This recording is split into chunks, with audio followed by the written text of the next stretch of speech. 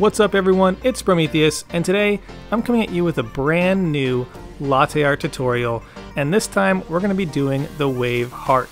Now if you're not familiar with this pour, it basically is creating enough motion in your drink to pull this wiggle all the way around your cup, and then we're going to do a little heart in the center. Now this is definitely more of an advanced latte art pour, so if you aren't comfortable with your hearts or even getting those ripples, definitely check out some earlier tutorials of mine and see how that's done. And of course, if you're new to the channel, don't forget to hit that subscribe button. I put out new videos every Friday. And now that we have our coffee ground, let's pull this shot. Remember, we want to make sure we're doing all these things properly, even when we're just pouring latte art, because the crema and the way the shot pulls is going to have a direct impact on the quality of your latte art. So make sure you're taking your time and handling this all properly. You want a nice, even distributed shot, nice flat tamp, and we're off to the races.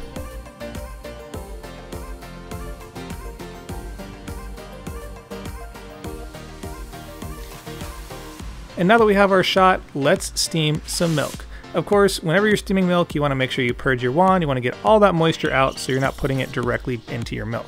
And if you have any questions about milk steaming or still looking to kind of up your game, I've got a link to my tutorial in the upper right hand corner right now. Alright, so let's get started. So first things first, we want to pour a base, but the only difference in this one is we're going to do our base in this circular motion to create the surface movement that we need for the wave.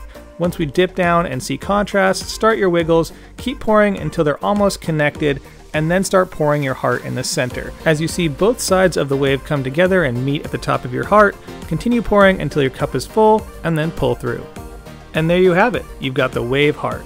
So let's look at this one time all the way through without any slow motions or stopping, so we can get a full idea of what this looks like from start to finish.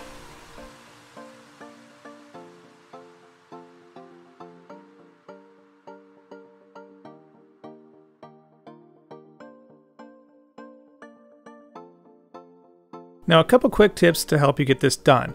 Make sure that when you pour your base and you're doing that circular motion, the bigger the cup, the faster the motion needs to be to get it to wrap. I'm pouring in a 6-ounce cup, so it doesn't take much to get that surface to spin. And that's a really tricky part of this pour. Also, make sure you're paying close attention to how fast you're pouring because it's very easy to overflow on this pour. So give this one a shot, and don't forget to tag me in those pictures of your pours on Instagram. And a big shout out to my March Patreon supporters, Ads, James, David, Ninja Warrior Coffee, Christopher, John K, Matthew, Squeegee, Ro, Brian, Robert, Lisa, Thomas B, Andre, Thomas S, Noel, Spookus, Bound Coffee, Mika, Samantha, Nathan, Aiden, Jonathan, Claire, and Steven. And of course, a big shout out to my barista and barback tiers. Of course, if you're interested in the Patreon, there's a link in the description and in the upper right hand corner right now. And of course, a big thank you to you for watching. Don't forget to like, share, and subscribe. Hit that little bell button for notifications. I put out new videos every Friday. Follow me on Instagram at Sprometheus for content throughout the week, my blog at Sprometheus.com, and as always, stay caffeinated. Pony boy.